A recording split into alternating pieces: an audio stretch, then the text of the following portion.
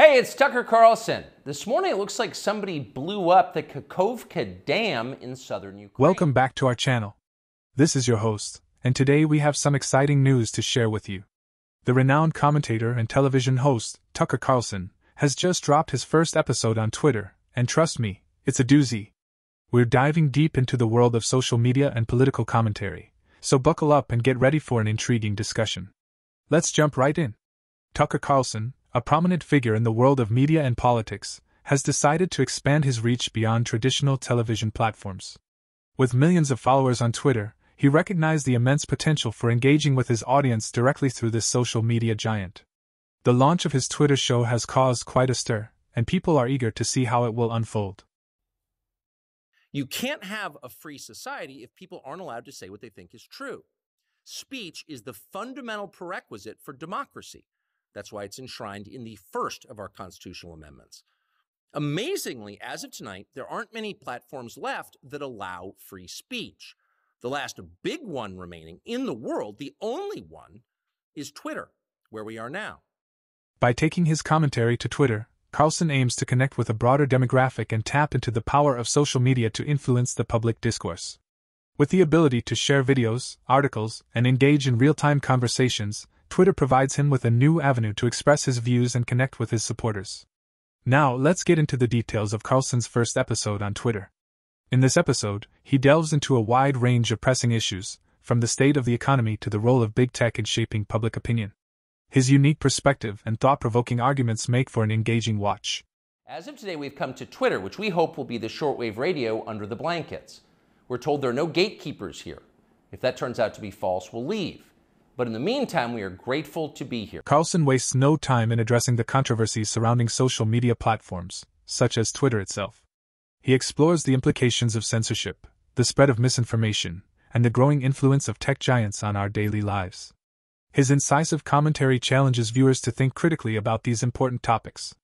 Since its release, Tucker Carlson's first episode on Twitter has garnered significant attention and sparked intense debate across the social media landscape. Supporters laud his fearless approach, applauding him for tackling controversial subjects and pushing boundaries. However, critics argue that this move could further polarize online discussions and exacerbate echo chambers. The impact of this new venture by Tucker Carlson remains to be seen. As he continues to produce episodes on Twitter, it will be interesting to observe how this platform shapes his interactions with viewers and influences the broader media landscape. It's a bold move that could redefine the relationship between influential figures and their audience. As George W. Bush once noted, he is our generation's Winston Churchill. Of all the people in the world, our shifty, dead-eyed Ukrainian friend in the tracksuit is uniquely incapable of blowing up a dam. He's literally a living saint, a man in whom there is no sin. That's why Lindsey Graham is so attracted to him. They're just two good people, hanging out together and being good. And like all good people, when they meet in person, they spend a lot of time talking about killing people and laughing like friends do. Here's the pair last week. Free or die. Free or die. Now you are free. Yes. And we will be. And the Russians are dying. It's the best money we've ever spent. Thank you so much. No, it's... The Russians are dying. It's the best money we've ever spent, Graham says. See, there's nothing dark here. Just two middle-aged guys celebrating the killing of a population. They don't seem like the kind of people who'd enjoy flooding villages or starting a famine. And in any case, who cares if they are? It's really not your business. Your job is to support Ukraine. Watch Nikki Haley, a Republican candidate for president, explain this principle on CNN. A win for Ukraine is a win for all of us. And for them to sit there and say that this is a territorial dispute, that's just not the case. To say that we should stay neutral, it is in the best interest of America. It's in the best interest of our national security for Ukraine to win. We have to see this through. We have to finish it.